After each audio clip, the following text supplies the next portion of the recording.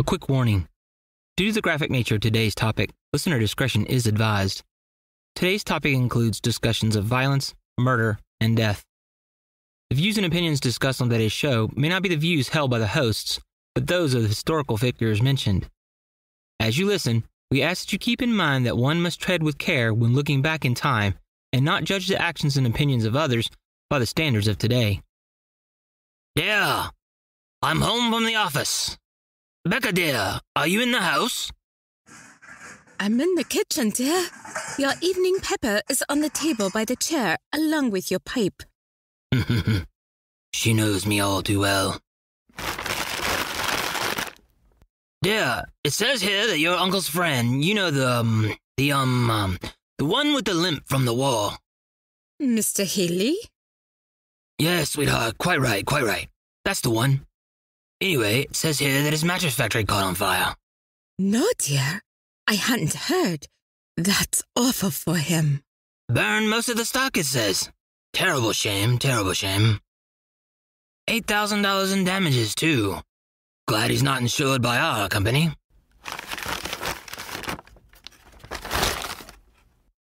I say, there's more on that Elizabeth Halliday case in here.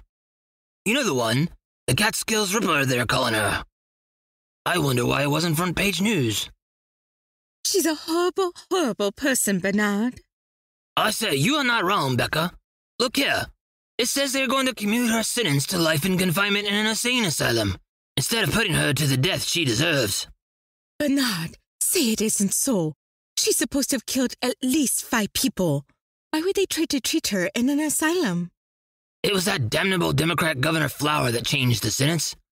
Says here, a commission found that she was too insane to be put to death. Who makes up these rules? I must say they should just take a tall tree and, anyway. Bernard, with all these killers out there, now will you please add another lock to our door? New York is beginning to be a lot less safe than it once was. Of course, Becca, my peach. I will have it done straight away. Is that dinner ready?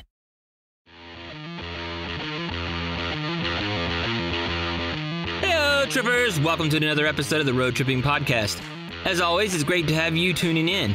If this is your first episode, then welcome. If it's not your first episode, then welcome back. As always, we want to take this opportunity to say thank you for letting us provide you with content that helps your commute suck just a little less. It really means a lot to us that you are listening. Today's show suggestion came to us from listener Ralph R. from Port Colborne, Ontario. He writes, Dean and Molly, thanks for your show. I just found it on Deezer and have added it to my podcast listening lineup. I'm a long-haul trucker here in Canada, so I have a lot of time to listen to lots of different shows. One topic I heard a little about some time back was about the Catskills Ripper, Elizabeth Halliday. I haven't had time to look her up myself, but based on what I've heard, I think she would make a good research project for you two to present on a future podcast. Thanks for taking my suggestion. If you're ever in Canada, listen to your CB from my handle, Triple T, and give me a shout. Ralph.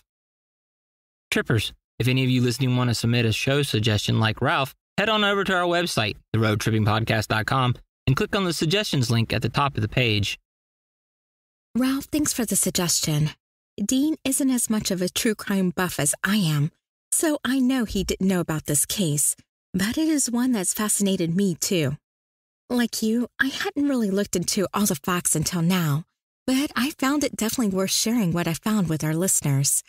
There's a lot of details to unpack, so hold on tight, trippers, as we take the exit ramp off the thruway and merge into the fast lane straight into today's show. Elizabeth Margaret McNally was the youngest of 9 siblings born to John and Pam McNally from County Antrim, Ireland, sometime around 1859. Times were hard and work scarce for the McNallys while in Ireland because the country was still recovering from the Great Famine, or as it's known in the West, the Irish Potato Famine. The McNallys, like their neighbors, decided that they needed to immigrate if they were to have any type of life for themselves or their children. So, in 1867, the eldest brother Sam, and soon followed by his father John, set sail for Philadelphia in the United States. In 1872, John McNally was finally able to send for his wife, and the remainder of their children to join him in their new home in Newburgh, New York. By then, Lizzie was 8 years old, and from all accounts was a happy, healthy, and normal little girl. She went to school, did her chores, and played just like any other kid. She even had a crush, well, probably a bit more than a crush, on an older boy who she was very fond of and was a close neighbor. Again, perfectly normal for a girl her age. In 1879, the family moved further up the Hudson Valley to Greenwich, New York, following the availability of work. And this is when the trouble started for Lizzie, who was now around 15. Lizzie, who at this time went by a nickname based on her middle name of Maggie, started to show problems dealing with social situations, often resulting in violent behavior. Coincidentally, it was also at this time she was expected to leave school and become a responsible and productive citizen, which she had a great deal of difficulty doing. Her family is reported as saying that she would often make poor choices which would get her in a lot of trouble with her employers. One instance of this is when she became a domestic servant. Think traditional maid, which was the type of work that a lot of Irish women had to settle for at the time, to one of the more prosperous households in her town. While she began her employment with zeal and was by all accounts a good worker, it didn't stay that way. After being critiqued on baking that wasn't up to her mistress's liking, she flew into a rage, cursing out her mistress and threatening to have her arrested. Lizzie then went to the justices of the peace alleging that she had been beaten by her employer. She was summarily dismissed, of course, but still came back to the property and acted like everything was fine. The family packed her bags and ejected her from their property. Another time, Lizzie was dismissed after having threatened a child with a butcher knife, telling her that she would kill her if she ever told her mother. Her employer stated later that she found Lizzie to be deceitful and untrustworthy, and no one should ever leave a child alone with her. If it were not for these accounts and the legal records of the day, we wouldn't know much about her early life at all. That is, until all of the marriage records are taken into account. That's right, records, as in plural. All told, by her arrest and incarceration in 1893, Lizzie had married a total of 6 times, but none of them lasted long and only resulted in one child, a son by her first husband named Charlie, after his father. Lizzie's first husband was a man named Charles Hopkins, though it turns out he was a deserter from the British Army and a con man, going by the alias Catskills Brown. When she first met him, Charles was romantically involved with a married woman by the name of Mrs. Campbell, whom he was using to steal money from her employer, a local farmer, so they could use it to run away together. Once she had given him $200. He wrote her a letter telling her that he had scammed her and that they were over. But despite that, she was persistent in trying to be with him anyway. This was a situation that Lizzie found more than unacceptable and was very jealous. It wasn't long before Mrs. Campbell was found dead in her bed with a bottle of poison on the nightstand. Lizzie stated that she heard the woman tell Charles that she was sick and that he had given her a bottle, telling her that it was medicine. Since we only have Lizzie's statement on that fact, and since no forensic evidence collection existed like they do today to prove a connection, it remains unclear if Lizzie was involved in her death or not. Soon after the fatality of Mrs. Campbell, Lizzie married Charles, and the couple moved to Vermont so that Charles could go to work for her brush factory. Within a year, Lizzie had her son Charlie, and within another year, Charles Sr. was dead. Lizzie claimed it was from typhoid fever, and that she didn't have anything to do with his death. A doctor at the time stated that he died of natural causes due to the lung irritation from inhaling bits of bristles from the factory where he worked that prevented him from breathing. But locals living near her never believed that to be the case. Charles had supposedly confessed to his personal doctor that he feared she would kill him. It was also at this point in her life that Lizzie's mental stability seemed to shift further towards insanity, particularly after the birth of her son.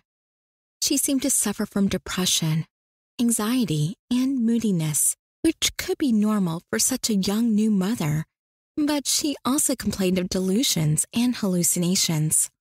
She once had told her sister about the singing she heard in her ears and of the lights going all around the house, but no one else could see the lights. But even with all of that, she was still shrewd enough to realize that once Charles was gone, she got what was left of the money he had conned from Mrs. Campbell. It is suspected with husband number 2, money was definitely her motivation for marriage.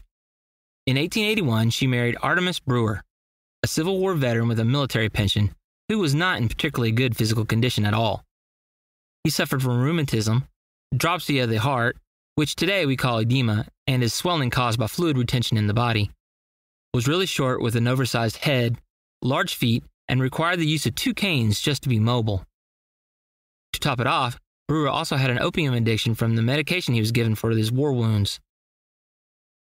Lizzie was known to exploit that fact by hiding his pills and then getting joy from watching his cravings kick in. She would then force him to do some sort of physical task that would earn him his medication as a reward. She didn't treat him any better in public either, often beating him or pulling his hair or beard while screaming at him. The public took note of her tantrums and steered clear of the family, including her son, who she didn't spare the beatings on either. The marriage to Brewer only lasted a year, as one night he unexpectedly died. His attending physician stated that the previous day he had been in passable health despite his conditions and was surprised by the death. Brewer's brother and a friend that had been with him at the time of his death said he was blue in the face and foaming at the mouth when he died. His death publicly was ruled as natural based on complications from his ailments, but privately, the doctor confided that he felt he had died from opium poisoning. While just like the case with Mrs. Campbell, there is no forensic evidence to support it, but there is a widely held belief that this was Lizzie's second murder. After Art Brewer died, Lizzie met Hiram Parkinson. He presented himself to Lizzie as a widower with several grown-up daughters, and it didn't take long before they were married. What Lizzie didn't know at the time was, and those that did decided not to get involved due to her violent nature, was that Parkinson was still married to his estranged wife, Ada Gunn. Around Christmas that year, Parkinson told Lizzie that he was going to spend Christmas with his grown children, but Lizzie objected. She told him it would cost him too much money and began to physically fight him, literally pulling off his clothes as he tried to dress.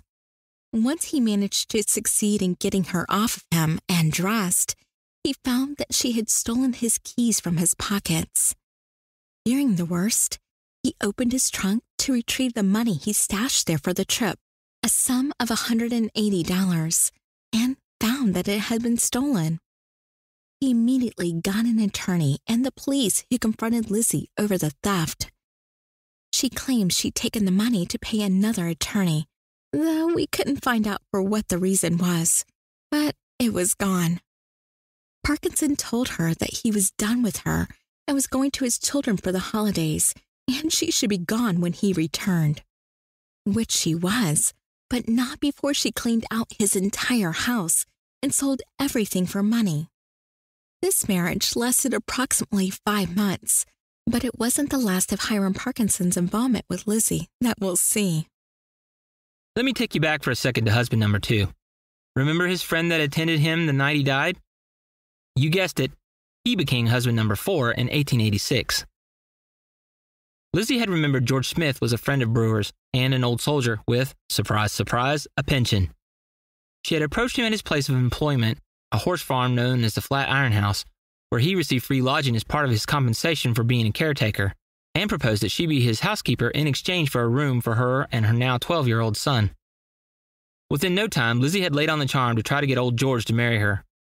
He, however, really didn't trust her because he was sure she was still married to Parkinson. She swore she never married Parkinson, and so he made her go before an attorney and swear and sign a legal document saying she wasn't married, before he would entertain a proposal of marriage to Lizzie. This arrangement literally only lasted weeks because of Lizzie's violent tendencies.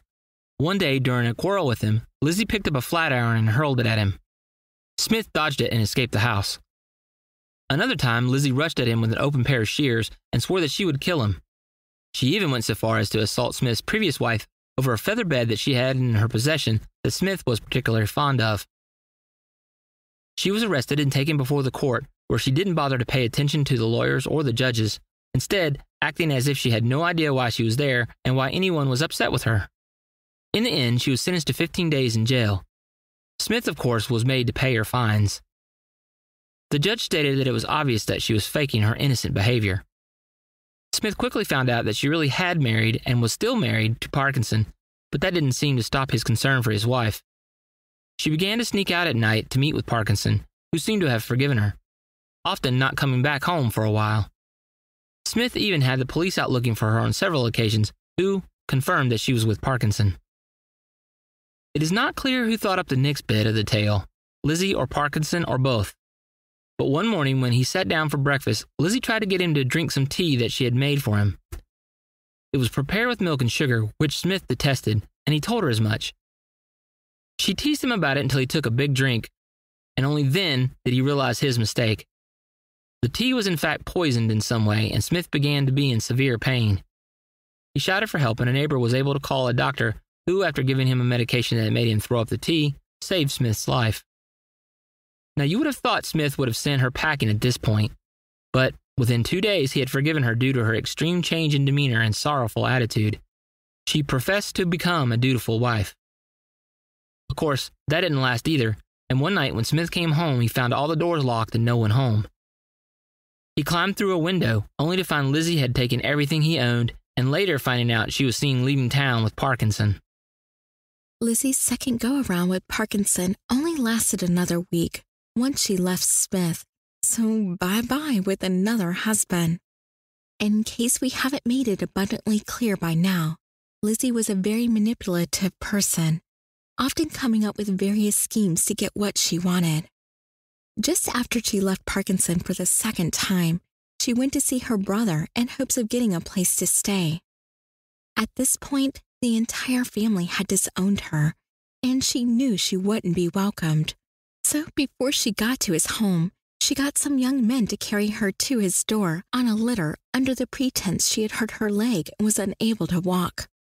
Her brother didn't believe her, but since her mother was living there too, he didn't turn her away. Her actions and attitude quickly wore on the family, and she was forced physically out the door 3 days later and told not to come back, ever. Her manipulative nature is probably what landed her husband number 5, a house painter by the name of Charles Playstall, but truly little is known about him, and within 2 weeks, Lizzie had left him and moved on. The weird thing is, though, no one who interviewed could even recall this guy being in the area. In 1886, Lizzie began traveling across country on foot and without a home for her or her son. She took the opportunity to travel to see her father, only to learn he had not only developed a severe mental illness, but had passed away. It is reported that she literally tried to dig up his body with her bare hands and had to be physically restrained. Maybe it was the stress of her father's passing, the fear that the police might have been after her for murder, that no other family would tolerate her, or a combination of all of the above. But for whatever reason after that incident, she went to Philadelphia in the hopes of finding either relatives or family acquaintances, presumably to mooch from, for as long as she could. She did find an old neighbor from Ireland that took her in, but the man's wife put a stop to it quickly. In January of 1888, she ended up taking residence in a small home on Kensington Avenue, where she paid the owner 2 months' rent up front, furnished the apartment with furniture on credit, then insured the furniture for 16 times its value. Since she then set to work developing a small market and lunch business out of the home, you might think that this was a shrewd business move. But since we've already described Lizzie's cunningness earlier, you can probably already see where this is going. Hello, Trippers. Do you have a podcast that you want to cross-promote? Or are you a business with a product that you would like to advertise? Then reach out to us at theroadtrippingpodcast.com to see how we can help. Your success is our success, so let us succeed together by getting the word out about your product or show to other listeners and potential consumers. Now back to the show. On March 11th through the 14th of that year, a huge storm blew in, dumping as much as 55 inches of snow on the ground and grounded the city to a standstill. On the morning of the 14th, a 2-alarm fire was reported at Lizzie's location that was completely out of control and spreading. The home and the 2 next to it were burned to the ground. When fire investigators examined Lizzie's home, they found no furniture, but did find kettles in the middle of the room filled with oily rags. I'm sure you already guessed it, but she tried to burn the place for the insurance money. Later, it was found that she had put the insurance policy in the name of Mrs. Smart, which of course is laughable for the absurdity of the choice, but also because she had no way to prove that it was her name, nor would she be able to claim on it since none of the furniture was even in the house. She was eventually caught hiding out in the hospital across the river in New Jersey, where she had tricked the staff into believing she had real injuries that needed to be treated. The staff eventually labeled her as feeble-minded or having less than average intelligence, and thus should be sent to an asylum. This stalled her questioning, but she was eventually taken into custody, and her son was taken from her to never be with her again. During the questioning by the police, she told them of a wild story of unknown intruders entering her house and starting the fire. She, of course, heroically escaped the fire in only a petticoat and her son in her arms, but was too traumatized to remember more details to help the detectives. Unfortunately for her, she was found out during her booking when they found the insurance policy tucked between her breast. She was sent back to Philadelphia, and on March 18th, a preliminary hearing resulted in the finding that she should stand trial. That trial took place in April, and by May, she was sent to serve 2 years in the Eastern State Penitentiary for arson and insurance fraud. I want to jump in here with a little break in the tale to say a bit about Eastern State Penitentiary. About a year ago, Molly and I happened to be traveling in that area for a conference and decided to do all the touristy things people do when they go to Philadelphia. We went to see the Liberty Bell, Ben Franklin's gravesite, the first post office, etc. But we kept being told we should go check out the prison. So, sorry to all you Rocky fans, we skipped the tour of the infamous steps and with the remaining time we had, headed to the prison to check it out. Today this place is designated as a historic landmark, and if you didn't know better, you would think it came right out of the Middle Ages due to the design, and not from the early 1800s. The prison had a unique setup. Every person was, at least originally, held in one of its 980 individual cells in strict solitary confinement. If an inmate were to leave their cell for any reason, they were hooded to prevent knowledge of the prison complex and to prevent any interaction with other inmates. They were also fed in their cells and only allowed supervised time outdoors in the exercise yard on rare occasions. Time in the exercise yard was scheduled so that no 2 prisoners were ever in the exercise yard at the same time. The idea behind the prison's solitary confinement areas were to use sensory deprivation to reform inmates. The thought was that the isolation and quiet would free the innately good soul of the inmate. We literally had no idea this would play into today's show until we were doing the research. I probably even read about her while I was there, and it just didn't click. Anyway, we took loads of pics, including of the cell that is said to have much later in history housed Al Capone when he was locked up there. Head over to the roadtrippingpodcast.com website and click Headlights on the homepage to get to our blog and have a look. Now, getting back to Lizzie, it was said that she was an ideal prisoner while she was there, but she grew more and more insane as time went on. She was finally labeled as such by the prison doctors and transferred to the Philadelphia Almshouse and Hospital for care. If you listen to our show on the Buffalo State Asylum, you will recognize the fact that almshouses were not the bastions of care you would expect from something labeled as a hospital. More of a halfway house and an internment facility for the poor, truth be told. Once Lizzie's time was up, she was released on parole, but quickly ditched the parole officer, stealing some of her belongings and fleeing to New York.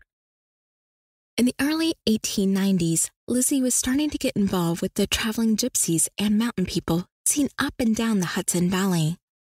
It is believed that she also stepped up her criminal game at this point and began to associate with Levi Roberts, a career criminal known for arson, burglary, horse theft, highway robbery, amongst other crimes. After she was arrested in 1893, she admitted that while in the company of Roberts, she suggested that she witnessed a murder of a traveling peddler by the name of Samuel Hotz. and alluded to the fact that it was committed by Roberts. Evidence later uncovered included a package that Robert had sent to Troy, New York for Lizzie to pick up that included 2 pistols, jewelry, and fabric samples that were the type the peddler would have sold. When Roberts was arrested sometime later for horse theft, the police found his wagon that was stained with blood, leading them to believe that they had killed the peddler and transported the body to the lead mine, where he was eventually found. Again, and I know you're tired of me saying this, but forensic evidence wasn't around at this time, so the evidence the police had was circumstantial. While they fully believed it was Lizzie or Roberts that pulled the trigger, they couldn't pin it on either of them, so the case went unsolved. In 1891, over the period of 3 short months, Lizzie met and married her 6th husband, Paul Halliday, 42 years her senior, who was, as you guessed it, a veteran and a pensioner. When they met, Halliday was looking for domestic help for his 100-acre farm, which he states was fairly prosperous. Lizzie was highly likely considering how to best collect his pension and take over his farm from the moment she got to know him. What she did not know, however, was that Halliday had a grown son living with him, who was considered an imbecile or feeble-minded, likely falling into what today would be on the autistic spectrum. That the farm's main income was making and delivering charcoal. That Halliday liked to drink up his money. That he suffered from rheumatism, so did little of the work himself. And that he could not keep domestic help because of the workload. And worst of all for Lizzie, he was often very broke. It was very quickly after the honeymoon that Lizzie figured out her mistake and had fully shown Halliday her temper, which he seemed to always overlook, even when she nearly choked his grown son to death one time, leaving him with permanent damage to his vocal cords. She also quite often threatened to kill them both. Eventually, one day while Halliday was away, the mentally challenged son Johnny was killed in one of the series of fires that Lizzie intentionally set. He died from suffocation while trying to save household goods from being destroyed. Halliday's account was that his son Johnny had overturned a lantern and started the fire and died due to the smoke. Lizzie told her husband that she had actually attacked the boy, slit his throat with a bread knife, rolled him up in a rug, locked the door, then started the fire because she hated him and Halliday for lying about the farm. Lizzie and Halliday, for some reason, remained together and traveled to the nearby town of Newburgh to buy a new horse team for the farm, since the old one died in another fire set by Lizzie. While her husband slept, Lizzie stole all of the money they brought and all his valuables and set out to leave town. She unfortunately decided to try her hand at horse theft and was caught and put in jail. Paul caught up to her at the police station and asked for her to be released.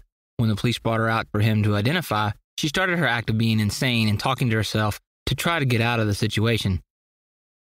Halliday informed them that this was all an act, but they insisted she go on trial for the theft. When he asked for the money that she had when arrested since it was his, they said it was impounded and he could not have it.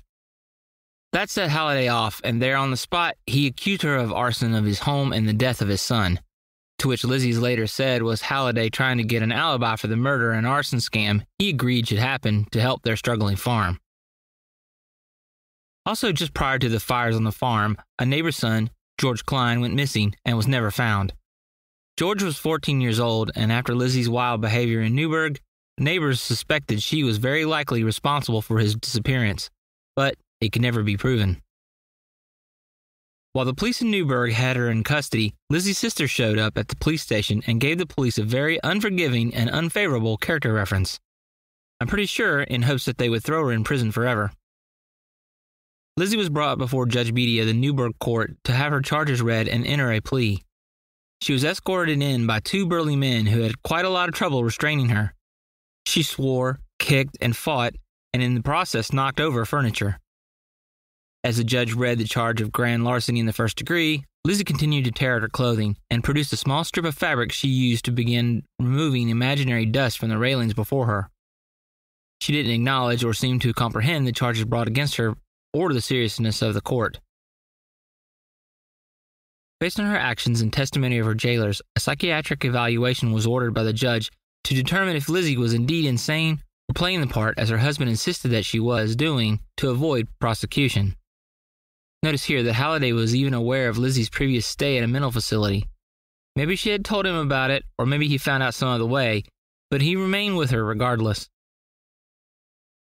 She was examined, and it was determined that more examinations were required, so for the next few months she was shuttled between jail and various asylums until she was eventually tried for the horse theft, and a verdict of guilty was rendered, with her sentence to be carried out at the state asylum at Middletown.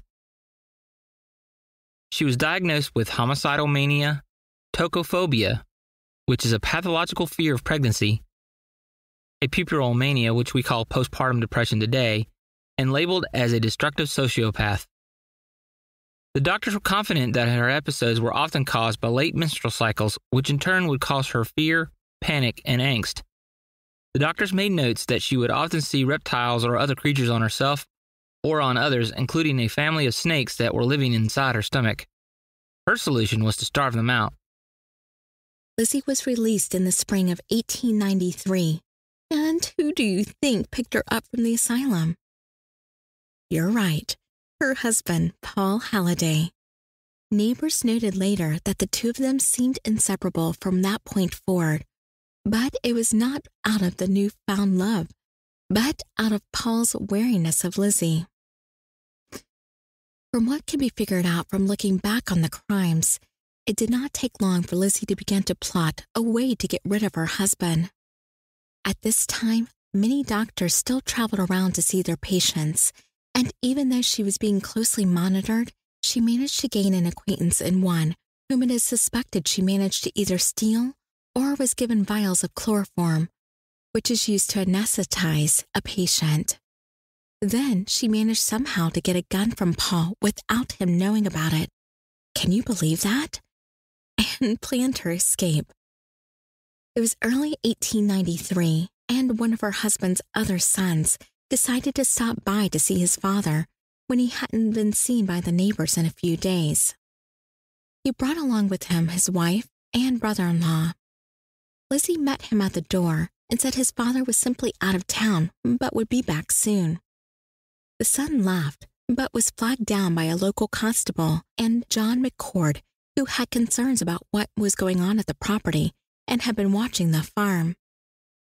With the son's agreement, on September 4th, 1893, the constable got a search warrant for the property, and after tricking Lizzie to travel with him to Bloomingburg, where she said Paul had gone, the home was searched. They found a bucket in which Lizzie had been scrubbing a rag rug with a stiff brush. The stain on the rug looked suspiciously like blood. Inside the bucket, they also found a piece of rope that seemed to be stained with blood as well. Looking around the house, they also found an axe handle which seemed bloody on the end, a crowbar, a bloody board, and 2 shovels. What is clear is that there would only be a need for 1 shovel if there was digging for 1 person to be done, and 2 shovels for 2 people to dig. There also seemed to be an extremely large amount of dirt and hay on the floor and doors, which, when pushed aside, seemed to be covering blood-stained floorboards. The search continued for her husband, as it looked very certain that he was dead. The bed was covered in clothing, but when this was pushed aside, they found blood-stained sheets as well that had been washed recently. A hole was cut in the sheets, which was thought to be done to hide evidence. What they didn't find was Paul Sr. anywhere. Seeing the shovels, they were concerned that he had been buried outdoors somewhere and that he would never be found. After having searched the house, the party went outside to look around. One of the men ventured into a small crawl space under the barn and saw something odd buried under the hay and manure. Upon closer examination, he had seen what indeed was a human arm protruding from the waste pile. He called out to the others searching, and soon the area under the barn was full of the crew searching for Paul Halliday.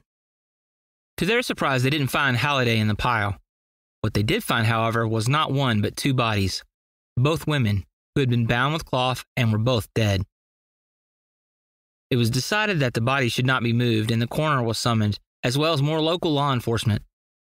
District Attorney Hill of Liberty, New York was also summoned and eventually arrived to oversee the entire murder scene. Immediately, a telegraph was dispatched to Bloomingburg for Constable Scott to return as soon as possible and arrest Lizzie. Scott had made it to Bloomingburg, where Lizzie asked a hotel keeper by the name of John J. Bennett where the land can be found which her husband had purchased. When Mr. Bennett asked her the name of the landlord who sold Paul Halliday the land, she could not answer. It was reported that during the whole trip and interaction with Bennett, that Lizzie acted sane. The coroner, Joseph Roche, from Wurtsboro, arrived at the Halliday farm. Dr. Charles Piper of Wurtsboro, who was nearby, arrived shortly after, as did Dr. Beeks of Bloomingburg and Woodruff from Pine Bush. Coroner Roche formed a panel that would act as the jury during a coroner's inquest of the men present. Under direction of Coroner Roche, the deceased women were brought out and placed on elevated boards resting on sawhorses for examination.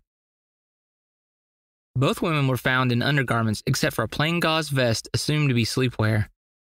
The victims were bound at the ankles, wrists, and knees with fabric, and their arms were crossed over their chests. Their wrists were red in color, showing that perhaps they had been bound while still alive. The light gauze tops showed powder burns and spots from a firearm, and bullet holes were clearly visible on both women. There were visible marks on some of the fingers showing they had been wearing rings, which were now gone. When the crowd was asked for any help identifying the women, only speculation was made as no one recognized them. It was even suggested that they were summer guests, and that's why no one could recognize them. One woman appeared in her 20s and the older in her 40s. The number of visible bullet entry wounds were observed. The younger woman had 7, all in the region of the heart, with one passing through her right wrist before entering her body. The younger woman was deemed to have been dead for approximately 2 days. The older of the two women was found to have 8 bullet holes, all in the region of the heart, and all within a 3-inch circumference of each other. She also had an old faded calico sun hat wrapped over her face and tied loosely down to stay in place. The older of the two victims was in a pronounced state of decay, and it was estimated that she had been dead for about 5 days. The coroner suggested that the women were all lying down flat on their backs when shot, and may have been asleep. His verdict was that the two had been clearly killed by shots directly to the heart, leading to an instantaneous death. A full autopsy was to be performed in Bloomingburg, which would later confirm the cause of death, and lead to finding bullets still in the victims. Later, a photographer was summoned to take post-mortem photos to help identify the victims. No murder weapon was located during the search, but a bullet casing was found for a .32 caliber pistol. Lizzie was taken into custody and searched for evidence with the help of the constable's wife, who, looking back on it, did a terrible job. She only found some loose change and some bills in her stockings, and not the .32 caliber pistol, the ammunition, the vial of chloroform, and the gold watch and gold rings that belonged to the victims that Lizzie tried to dispose of by throwing them into the cesspit under the outhouse when she claimed to need the bathroom around midnight. The victims were soon identified as Sarah Jane and Margaret McQuillan, and both had been lured by Lizzie from their house in New York to the farm with a promise of work. An answer of why was never gotten out of Lizzie, but I would postulate that she did not like being slighted by anyone, and this family, who were friends of the family back in the early days, did not take her in as family or, for that matter, even recognize her when she met them years earlier. This was highly likely out of pure spite and long-term planning on Lizzie's part, in my opinion. Soon, Paul's body was found buried under the floorboards of the home's kitchen. He had been dead for some time. Lizzie soon found herself in a jail cell in Monticello, New York, under the watch of Sheriff Beecher and the scrutiny of the district attorney, who believed she was not only completely sane, but had an unknown accomplice who helped her bury her husband. He had to prove it, and Lizzie wasn't cooperating. By sheer happenstance, a local man by the name of Philip Kenny was part of a group that had a morbid curiosity about them and wanted to see the crazed killer held in their jail. When Lizzie saw him, she became fascinated with him and began to act like a sane and rational person. He even managed to get her to eat after she had been refusing by simply asking her nicely. Eventually, she opened up to Kenny and told him the following account. There were two men. They fought and quarreled down there, and they drank that terrible stuff. They wanted me to take some too. They beat me and I hollered, and they told me to take those things and throw them away, meaning the dead bodies. One man beat me over the head and put me out in the dark, and I hollered, and they were going to do something. Kenny tried to get her to continue, but she clammed up, saying that she would be choked if they found out. And just as quickly as she started to tell her version of the events that led up to the 3 murders, she stopped. Kenny had continued to try to provoke a response, but Lizzie would only say, "Now wait, Nancy, wait." Kenny continued to visit, and somehow Lizzie would act and speak coherently for a while. Lizzie started to elaborate more on the account whereby the McQuillans happened to be murdered. It was a story, or version of events she may have had planned out in her head that she thought was a plausible story. Her story would eventually revolve around a band of men who would rob and kill in and around the area. These vicious men attacked peddlers in the area, robbed them, killed them, and threw their dismembered bodies into the Hudson River. Then the story morphed into a wife-swapping deal gone bad. Lizzie was brought to trial and charged in the murder of the McQuillan women and her husband. She pleaded not guilty, but when asked if she understood the charges, she said no, she did not. So her defender put in a plea of insanity and asked that a commission determine her fitness to stand trial. In the meantime, she was ordered back to jail, where she promptly tried to strangle a sheriff's wife to death. It was obvious to most that she was faking the insanity, and she was a stone-cold monster. In October of 1893, Lizzie asked Sheriff Beecher for some work. Her request was confusing, as no other prisoner had asked for any work, but it seemed Lizzie had become calmer and more lucid and was getting used to her surroundings, so she was provided pre-cut dress patterns for her to sew to keep busy. Lizzie acted as if she had just woken up and found herself in a certain predicament by no fault of her own. When asked about what she remembered, she recalled the women coming to her home, brought by men who drank and fought, but now did not recall her husband being there. She didn't understand, she claimed, why she was being held because they knocked her out and she hadn't murdered anyone. The district attorney continued making a case against Lizzie that was given a considerable boost by the same sister who informed on her during the Horstaff incarceration, when she had given him lots of names and contact information of people who could attest to Lizzie's past deeds and behaviors. To the benefit of the district attorney, interest from the famous reporter Nellie Bly, the woman who broke the world's record for traveling around the world in 72 days, and the woman who herself faked insanity to get thrown into an asylum in order to get the behind-the-scenes story of how they were being operated, was interested in completing an expose on Lizzie. This brought more details to light about Lizzie's background that the DA needed. Nellie was very thorough and had sent reporters out to gather as much information as possible so to make it nearly impossible for Lizzie to tell her a false story. Eventually, after a lot of coaxing, Lizzie told Nellie her version of events, which, still of course, had her as the victim and a bystander of the events, not the killer, even though she revealed details that only the killer would know. This was the story that she told Nellie. One morning, my husband hitched up and said he was going away. Always before this, he took me everywhere he went, so I felt bad. I asked him why I wasn't going along, and he said he was going on business and couldn't have me. I felt pretty bad, so I said no more. Then he hitched up and put 4 kegs of Applejack in the wagon and 2 demijohns, and started off. He sold it for a man who made it near our place, a moonshiner. My husband would take it in his wagon down the road, and people that drove along would buy it. He took the demijohns in a tin cup along so he could sell it by the drink, too. He came back that night, and he had in the wagon with him 2 men and 2 women. I seen they had been drinking more than was good for them, and you can know how I felt. They brought back 2 demijohns with them, and both the women and the men drank. They had some lunch with them, too, some pie and bread and a bucket of fresh butter. I was so mad I wouldn't get them supper. I just sat beside the stove, so they began to eat what they had, and McQuillan swore at Mrs. McQuillan, saying, "Damn you. You blank, blank, blank. You didn't put any salt in this butter."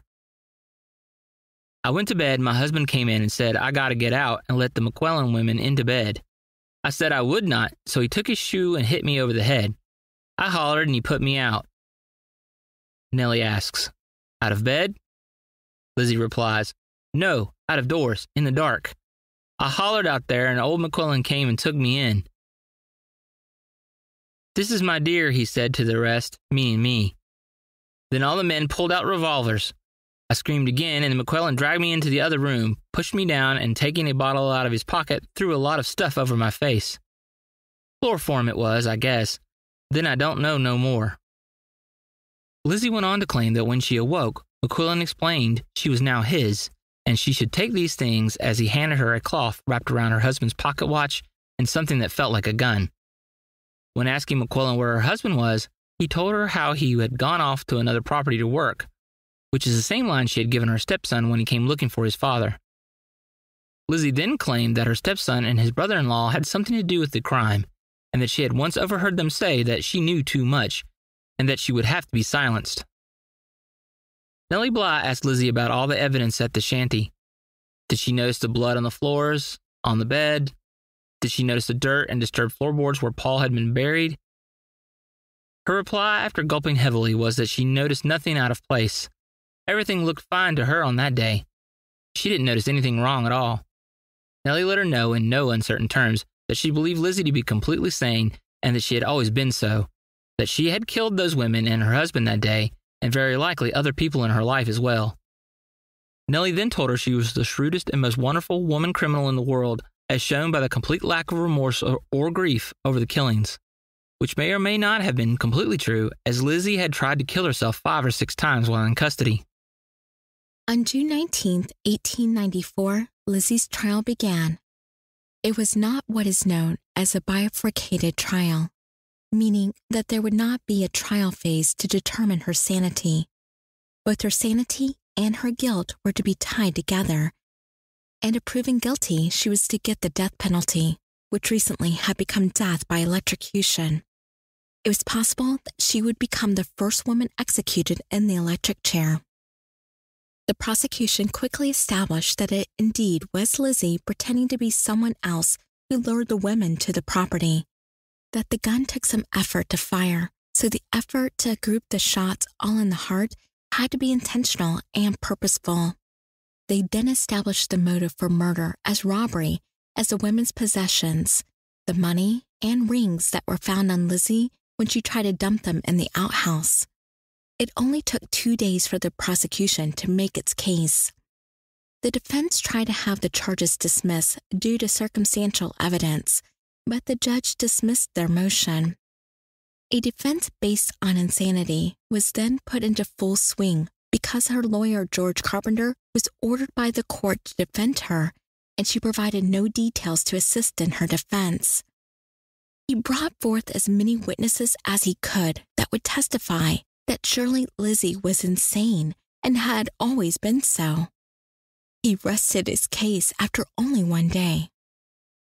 On the final day of the trial, June 21st, the DA provided their expert witness, Dr. Mann, who testified that in his opinion, Lizzie was completely sane and that there were no signs or symptoms that she was exhibiting that could not have been performed convincingly by a good actor.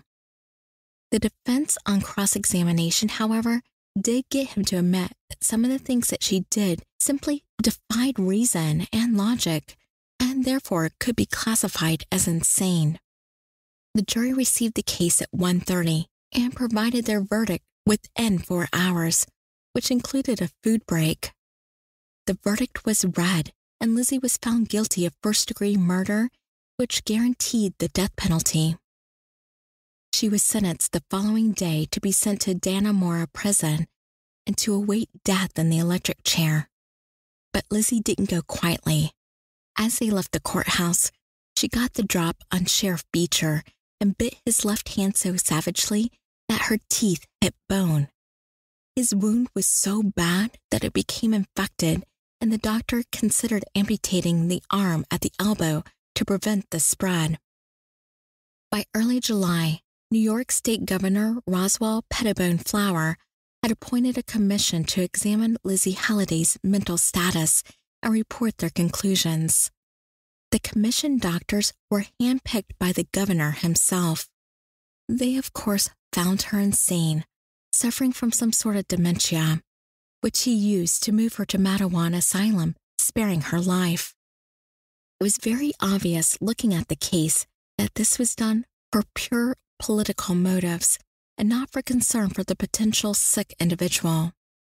Governor Flower did not want to be known as the governor who put the first woman to death in the electric chair. While her records from Mattawan are sealed, it is known that she did attempt to escape multiple times, fought with other inmates, and that she did conspire with another inmate to attack one of the nurses who they both despised, nearly killing the woman. In fact, it was reported that it took 3 grown men to pull little 90-pound Lizzie Halliday off that nurse. Due to her unpredictable manners, Lizzie was secluded from the other inmates because she simply could not be trusted. That unfortunately did not prevent Lizzie from committing her final murder. A young nurse who had over time become friends with Lizzie and tried to show her trust and compassion whenever she was around by not keeping Lizzie bound up or the door shut and locked, made the mistake of trusting her too far. The nurse, Nellie Wicks, had recently been engaged to be married and would soon be leaving the asylum's employ to move closer to where her new husband would be employed.